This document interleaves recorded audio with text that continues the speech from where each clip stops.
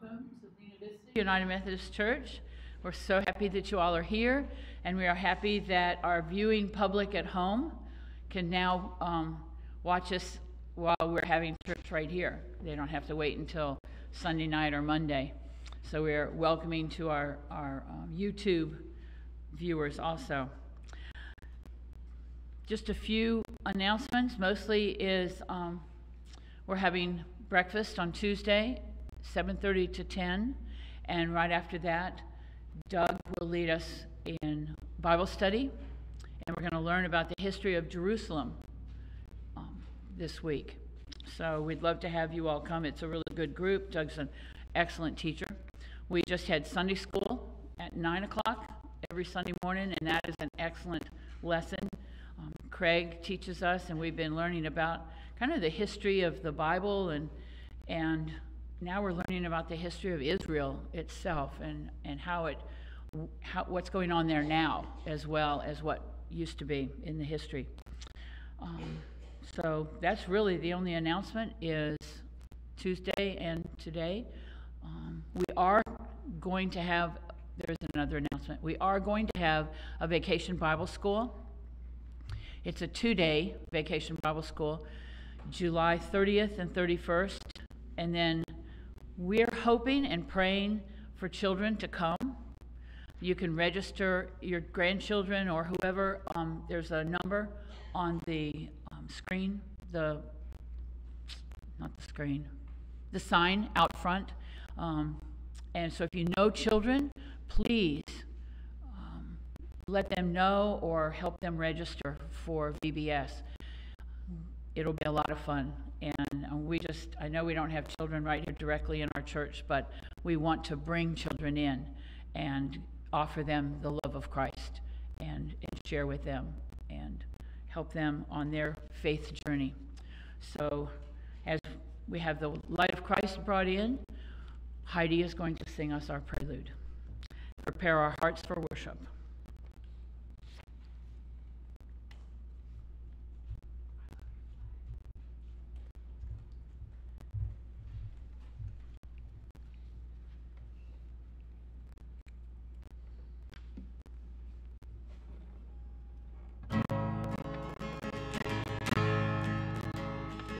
Jesus, name above all names, beautiful Savior, glorious Lord,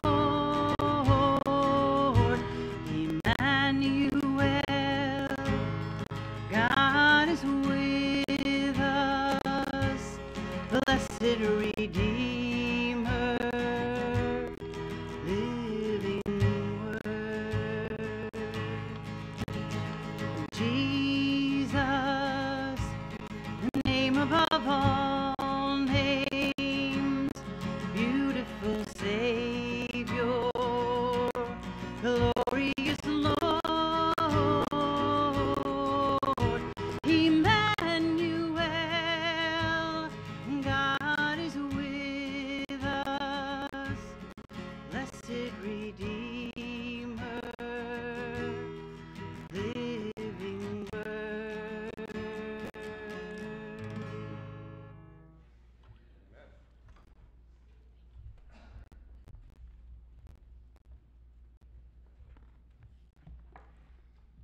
Good morning, everyone. Please rise if you're able and help us bring in the light of Christ.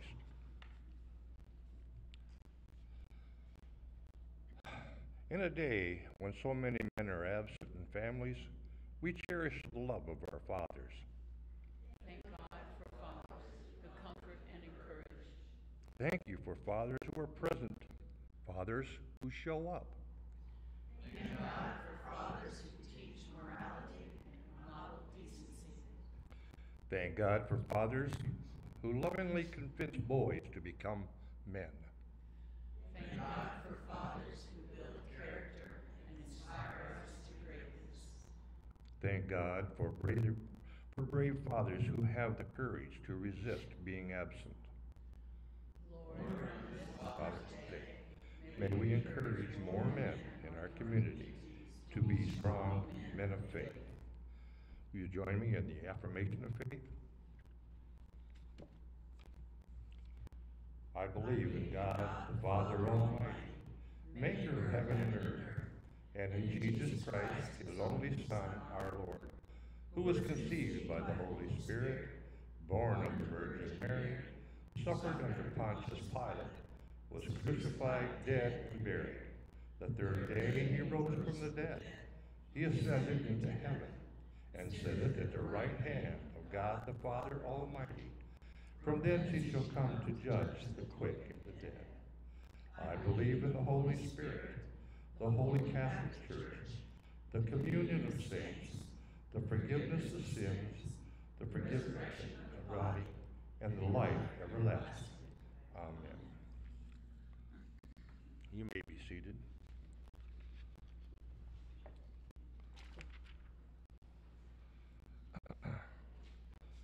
Shall we join in the affirmation of, the song of preparation, Here I Am, Lord. It's in your hymnal, 593. We forgot about that. We need to stand back up. Lord of sin and sky, I have heard my people cry, all who dwell in dark and sin, I hand will save.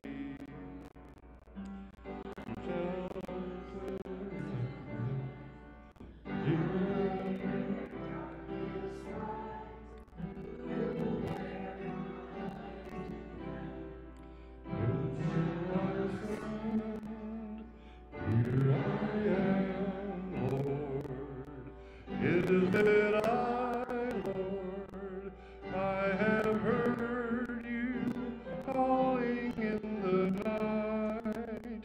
I will go, Lord, if you lead me. I will hold you, people, in my heart. I will snow and rain. I have borne my people's pain. I remember from them, they turn away. I will break their hearts of stone. I will hide the love alone. I will speak my word to them. They turn away. Here I am, Lord, I have heard you calling in the night.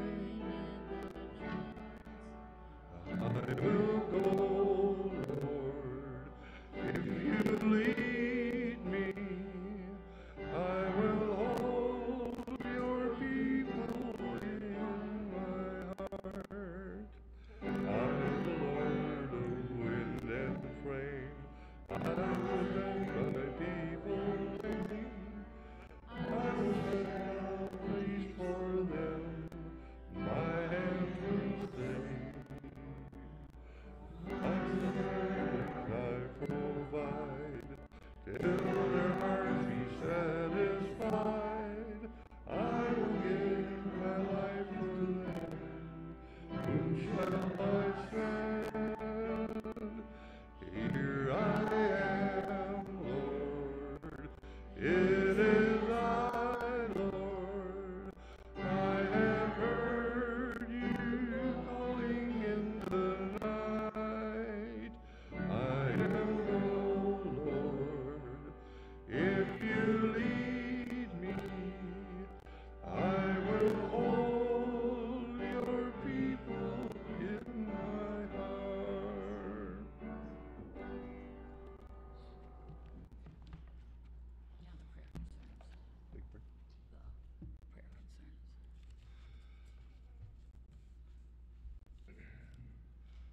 There are certain people in our bulletins whose names need to be raised in prayer.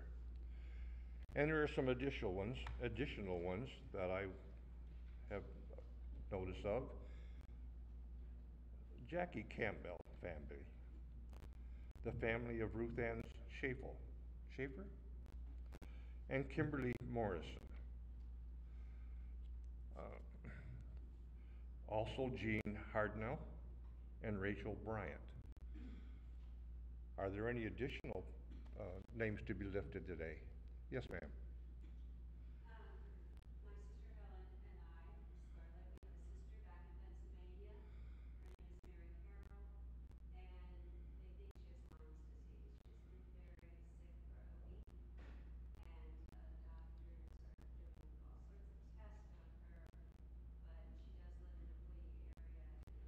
for prayer for our sister Mary Carroll. Thank you. We will keep them in our prayer, not only today, but all week as well. Anything else? Does anyone else have an offer?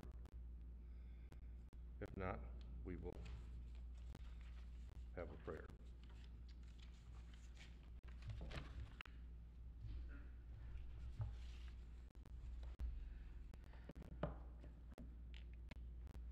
So we've heard the prayer concerns that have been mentioned, and I did not get to go see Carol this week, but I did speak with her, so she's continuing to work hard at therapy, so continue to keep her in our prayers. The prayers that we have on our heart, we lift them up also to the Lord. Let us pray. Dear God, thank you for this place where we can gather to worship you, to sing praises to you, and to lift our concerns to you. You already know what is on our heart. You know our concerns, even before we give words to them. But it's important for us to say them too. So right now, in our hearts and in our minds, we lift up any other prayer concerns that we might have on our heart that we haven't said out loud.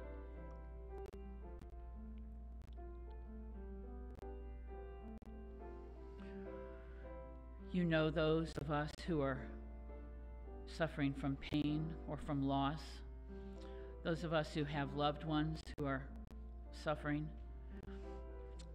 We especially lift them up. Any among us who have family who are traveling, put a blanket of protection around them, hold them tight, and give them safe passage wherever they are. Please, God, hear our prayers and give us peace, knowing that you've got them taken care of. We know that we can come to you with any of our concerns, and we do. But sometimes we think we can handle things on our own, so please gently remind us that we can't, that we need to turn to you and give them over to you. We ask these and all things in the name of your precious Son, who when he was with us, he taught us to pray. Our Father, who art in heaven, hallowed be thy name. Thy kingdom come, thy will be done, on earth as it is in heaven. Give us this day our daily bread, and forgive us our trespasses, as we forgive those who trespass against us. Lead us not into temptation, but deliver us from evil. For thine is the kingdom, and the power, and the glory forever. Amen.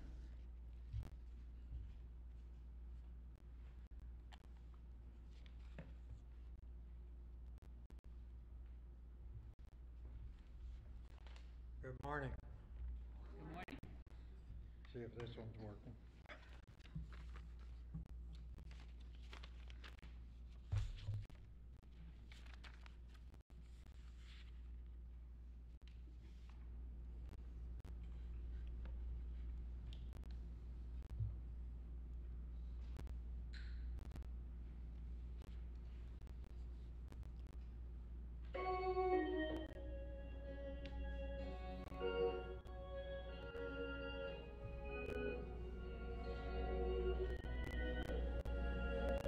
Precious Lord, take my hand, lead me on, let me stand.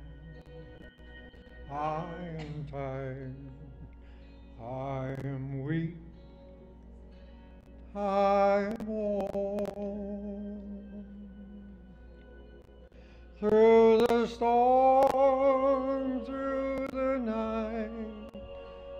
Lead me on to the light. Take my hand, precious Lord, lead me home. When my way grows drear, precious Lord, linger near. And life is almost gone. Hear my cry, hear my call, hold my hand lest I fall. Take my hand, precious Lord, lead me home. When the darkness appears and the night draws near, and the day is past and gone.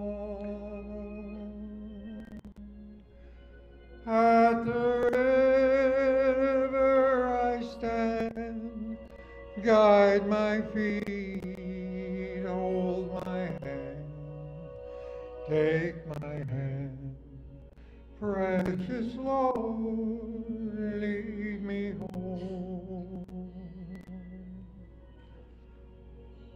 Precious Lord, take my hand, lead me on, let me stand. I am tired, I am weak, I am worn. Through the storm, through the night, lead me on to the light. Take my hand, precious Lord, lead me on.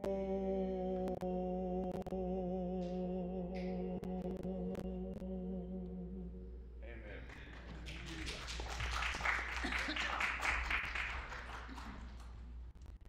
Thank you, Larry. Always a treat, always a gift to have our people come and sing.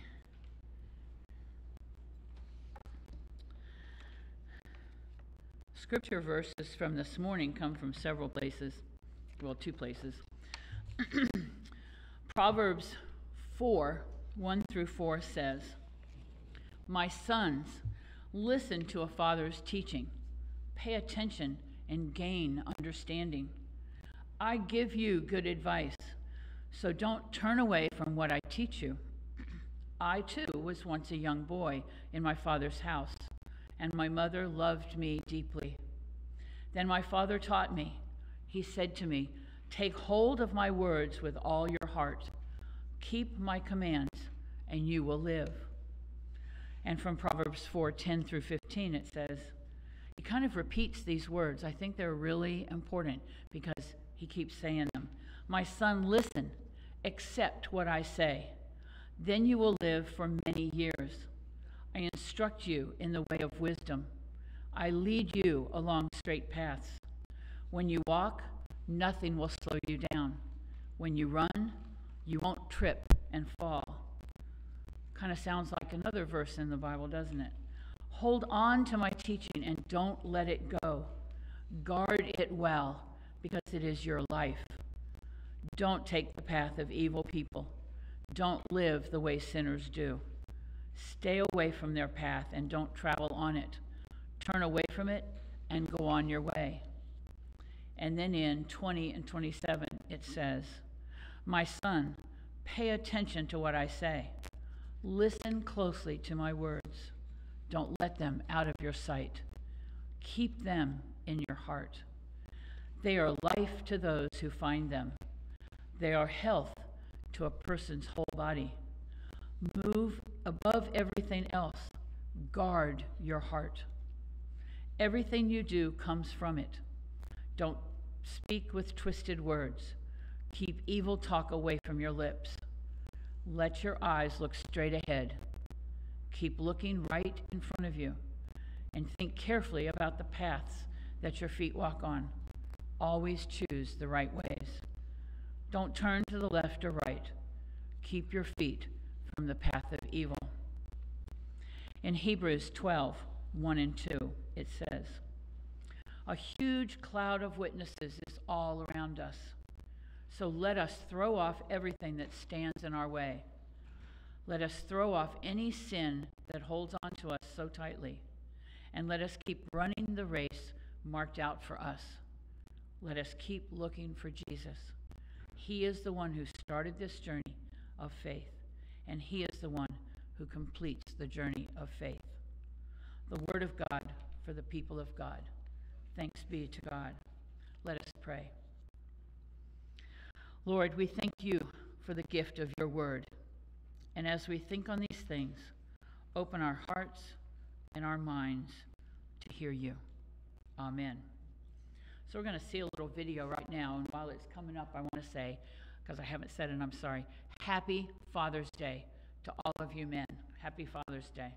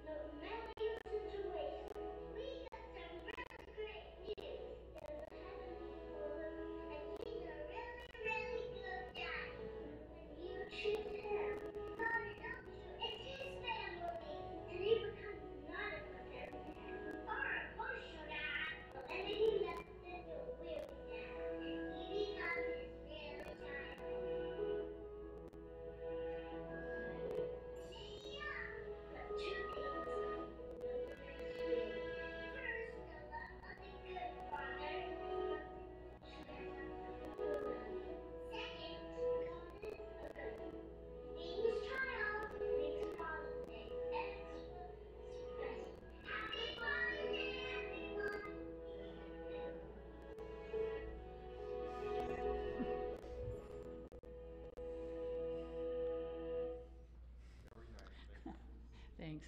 I love that video. My first class at seminary, I had to do a project, and there were certain subjects that we had to choose from. And the fatherlessness in America was one of the choices, and I chose that one. And so when I was searching for some resources and some information, that popped up on the internet.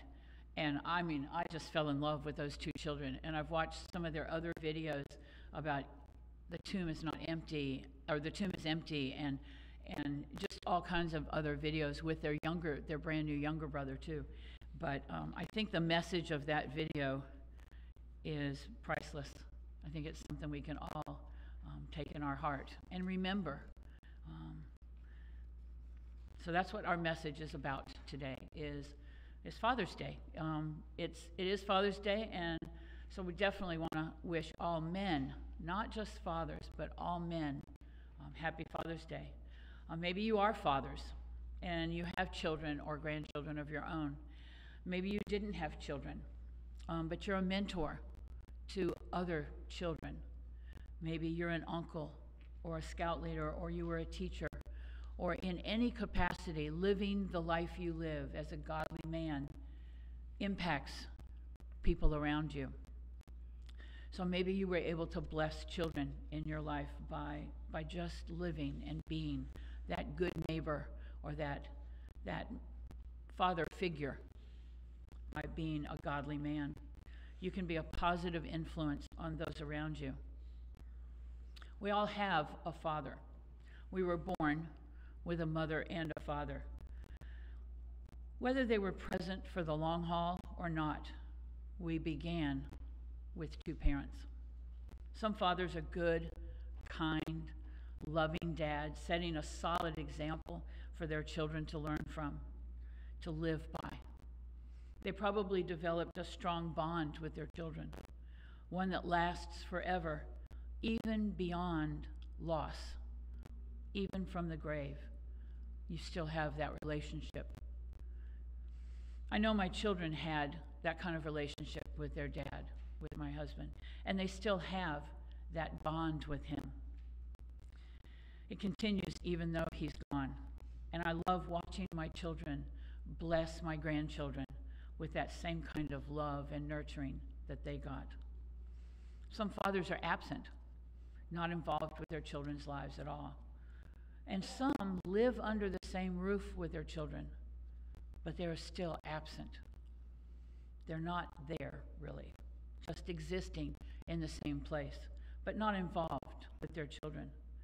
It's so sad, but we probably all know some families where that exists. We can learn a lot from the fathers, the men in the Bible. Adam, of course, was the first father, and he strayed from God's example, and he ended up falling into sin and even suffered the pain and the loss when his son Cain murdered his other son Abel.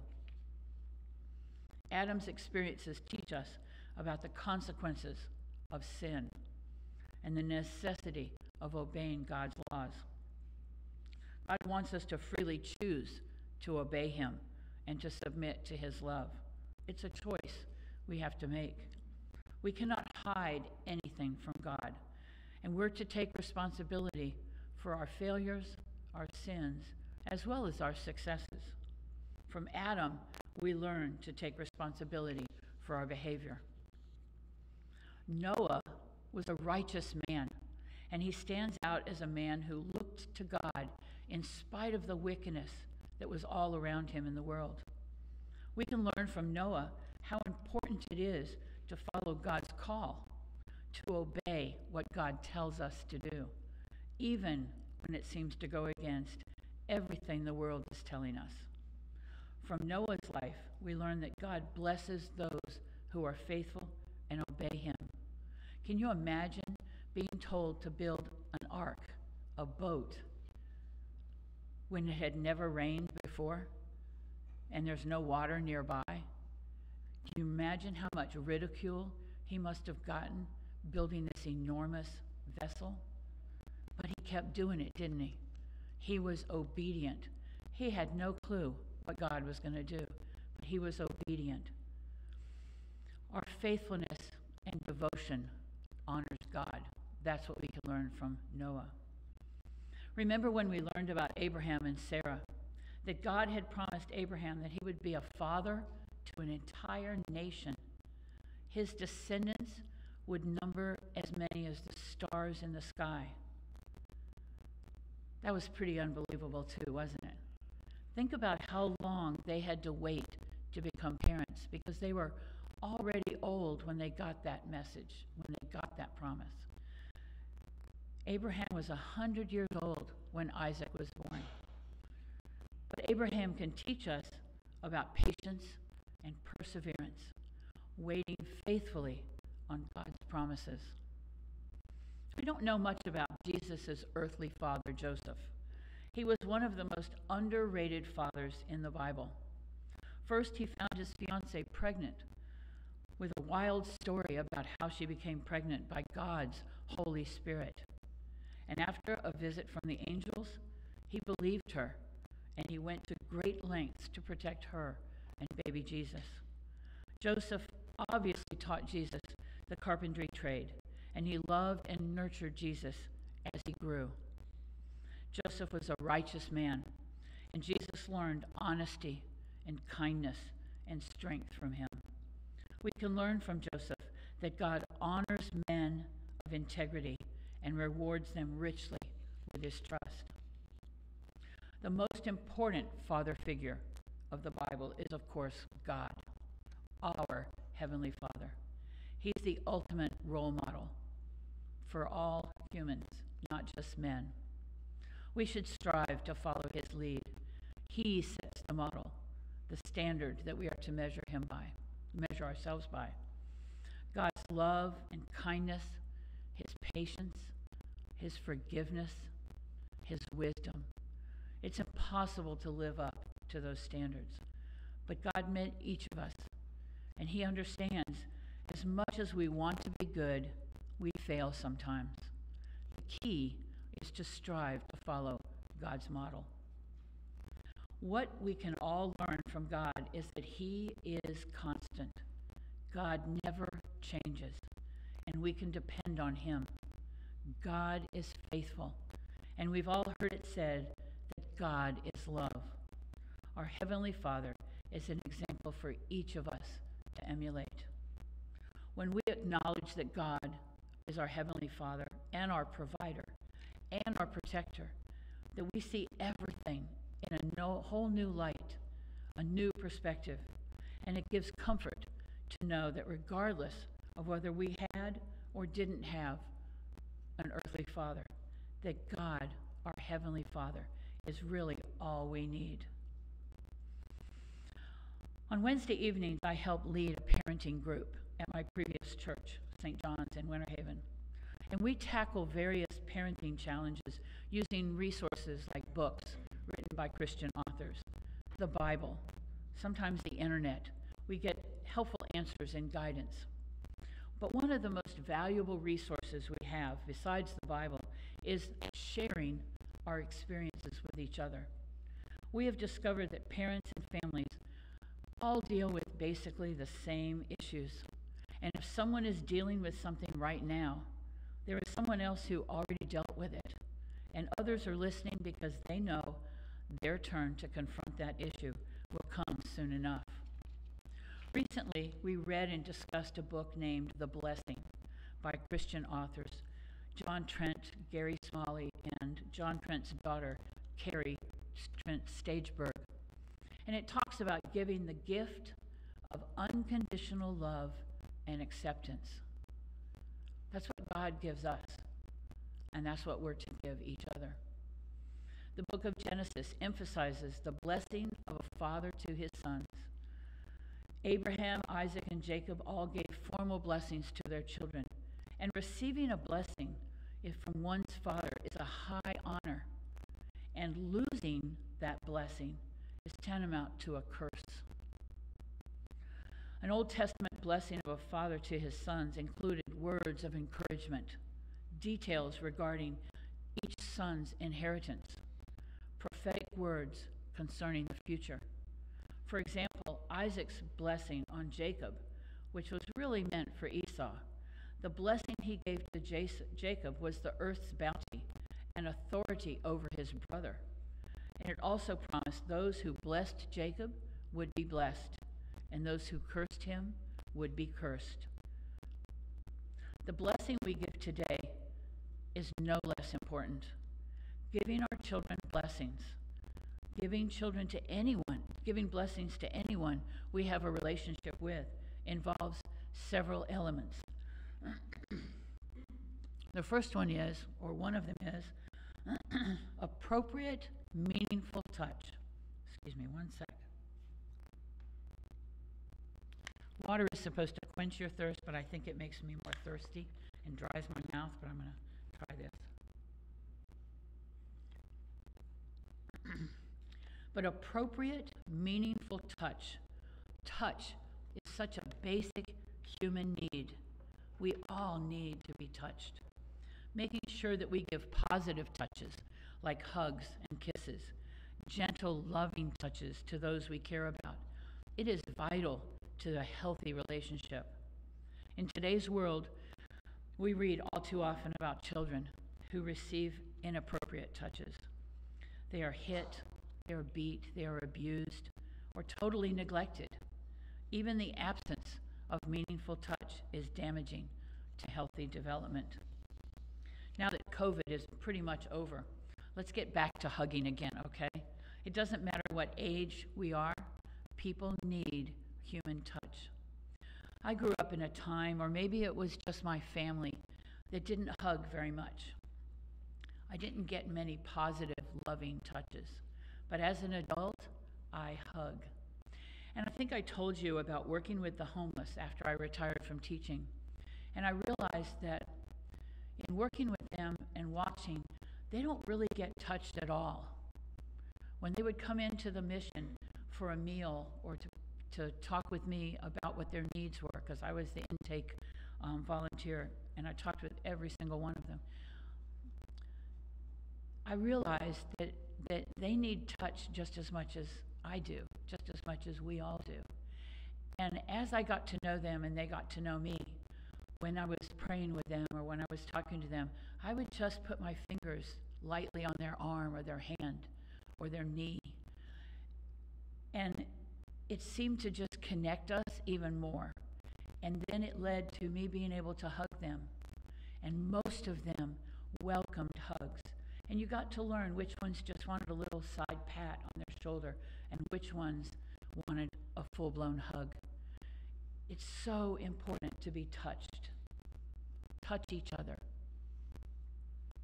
Another important element is the spoken or written affirmation. To hear positive words spoken about oneself is powerful. To be told how special we are and to have specific encouraging words said over us builds us up, gives us courage, gives us confidence. It's even better when we receive written words. Written words of affirmation. You all know how special it is to get a letter in the mail or even a note left at the dinner table telling about special things that the sender says about you.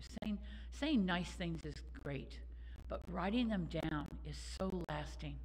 It can last forever and be read over and over, bringing love to the reader again and again.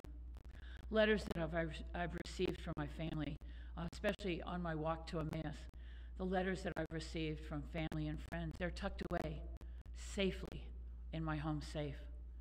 They're precious words that lift my spirits, and just knowing that they're there, they remind me of who I am and how deeply loved I am. Another one is attaching high value. Using word pictures to describe and to give praise to your loved ones. I guess this could be kind of like putting a label on someone, but it must be an uplifting and positive label or title. I'm sure we can each recall some of the words or titles that we might have been labeled with as children. Some of those labels we didn't want attached to ourselves.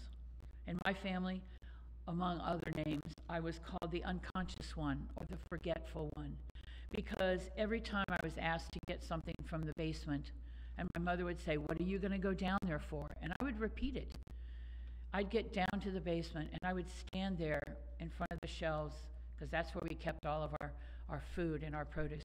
And I would stand there thinking, what am I here for? What am I supposed to get? And after a few minutes, my mother would holler down the basement steps, "Jeannie, what are you getting? Did you forget?" Then she would tell me what it was, and I would trape up the stairs and give it to her. But after a while of being called that, I lived up to that. It was just like, well, nobody expected me to remember, so why try? So we live up to some of those negative labels that we have. So we want to make sure that we put positive titles, positive words, positive word pictures. Early one school year, when I was teaching kindergarten, a parent came in for a conference, and she asked how her child Danny was doing. And I said, great.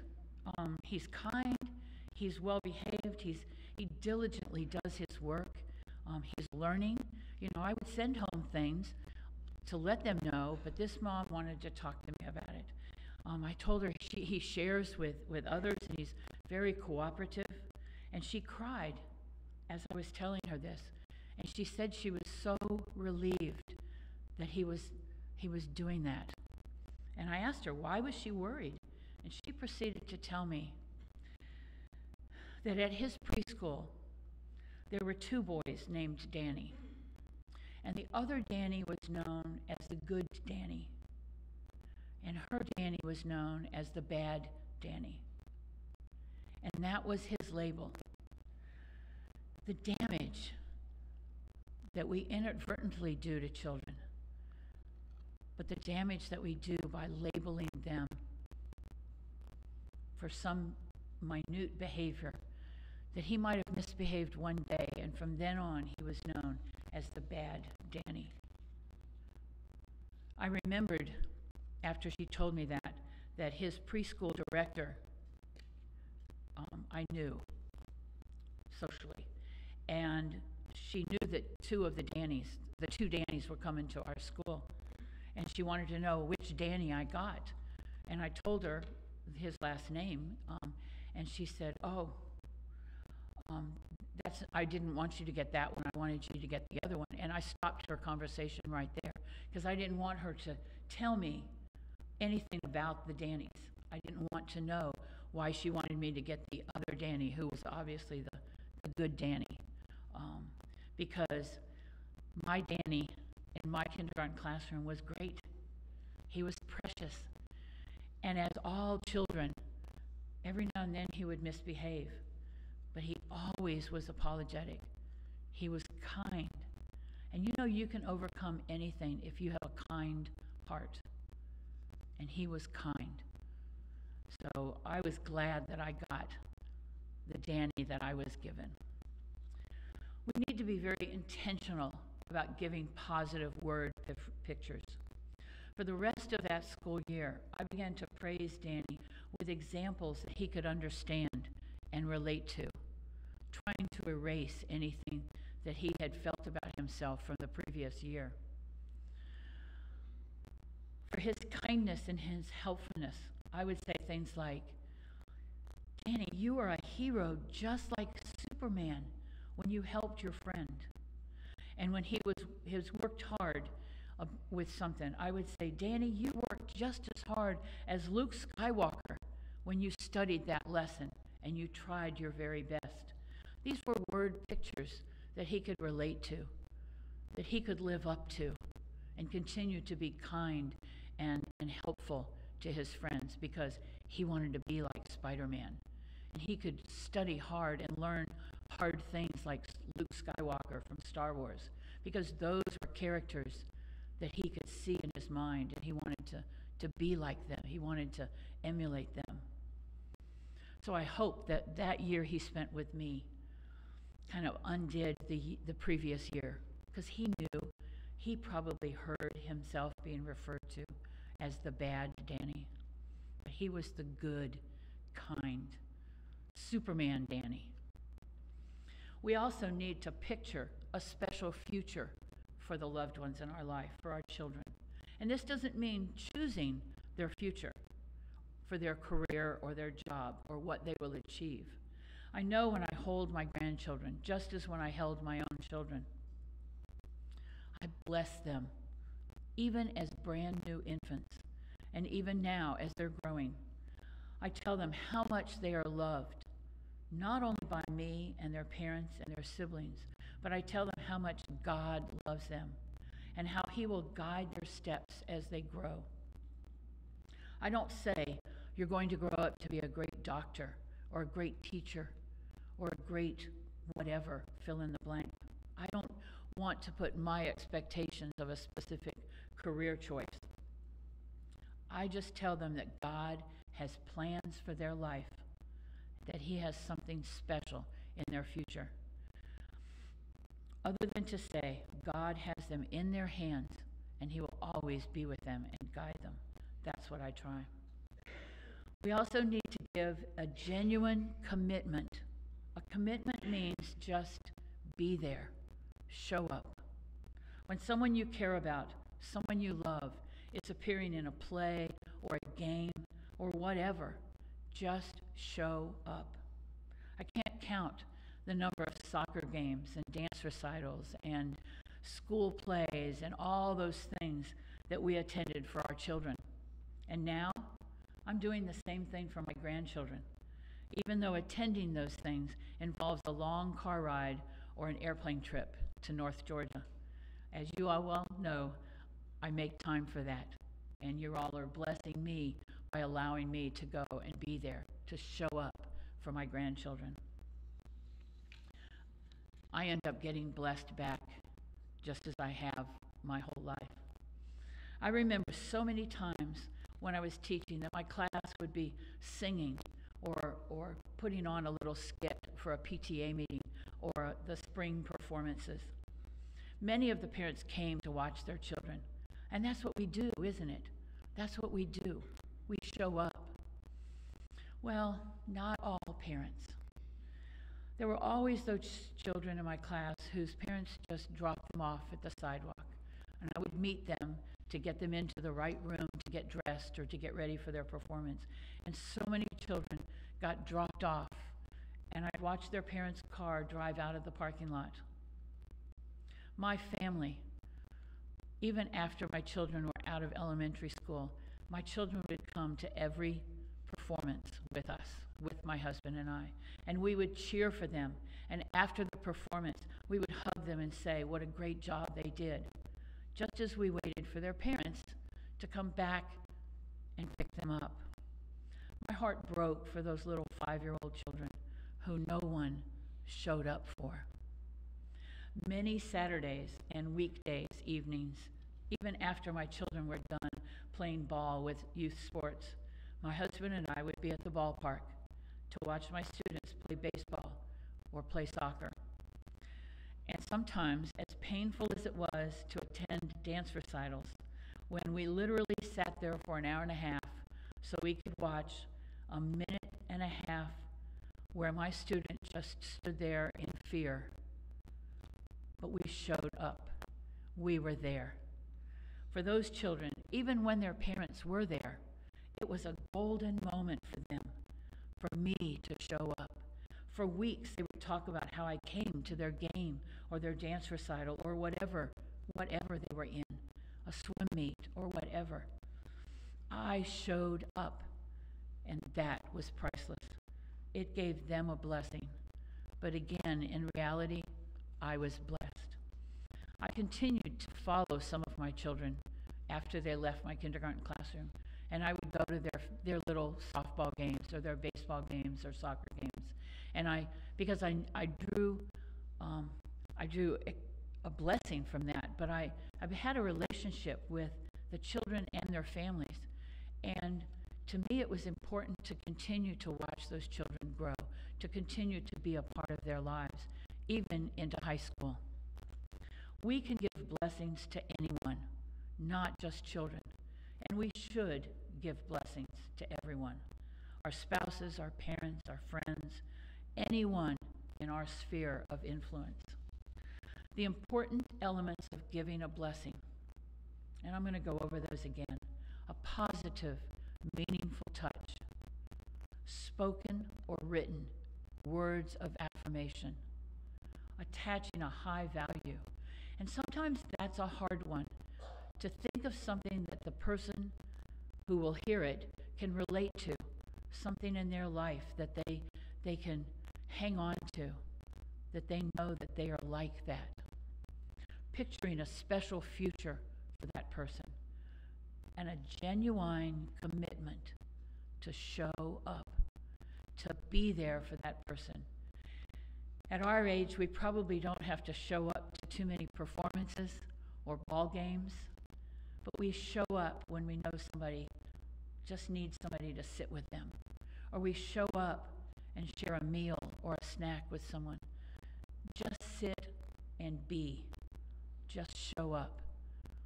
And that shows love. Let's make a commitment to bring these 5 elements into our relationships, to honor our loved ones with those elements of the blessing, to build people up with sincere words of love and blessings. Let us pray. Dear God, thank you for your words and for always showing up for us, for always being there, and for helping us be there and show up for each other, for giving us a nudge, a message in our heart to show up for someone who needs us. Help us to recognize those nudges and those messages that you put on our heart. Help us to show up. Amen.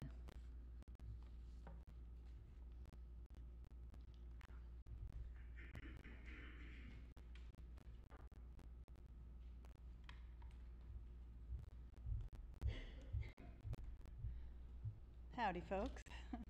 I'm going to be playing an ocarina for you. I'm going to describe it. This is a Zelda special edition ocarina. It's called a sweet potato ocarina because it's shaped like a sweet potato.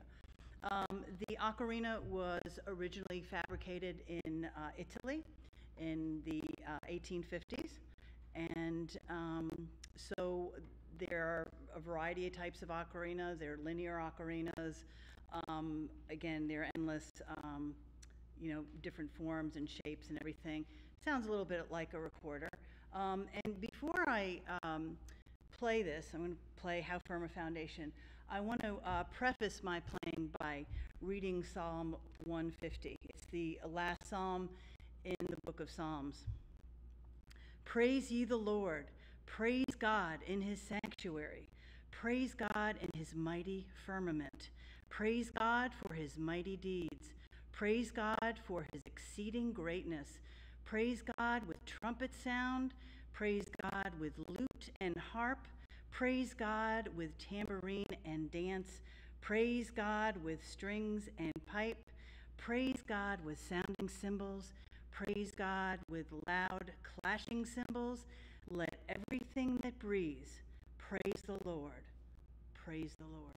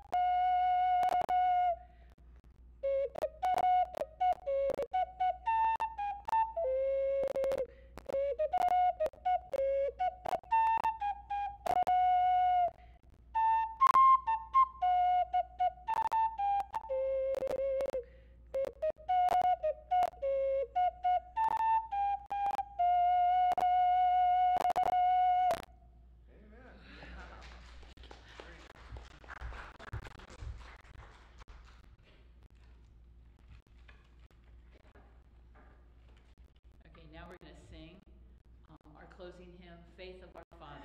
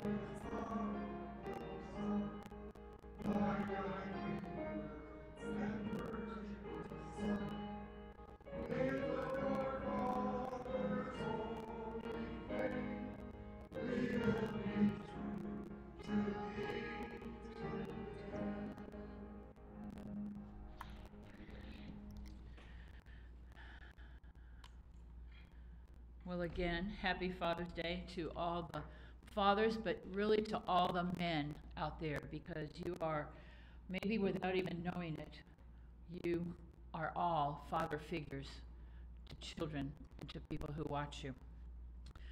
So as we go out this week, may the God of love and the love of God, the God of peace and the peace of God, and the God of grace and the grace of God be with each one of us as we continue to grow into the likeness of Christ. In the name of the Father, and the Son, and the Holy Spirit. Amen. Amen.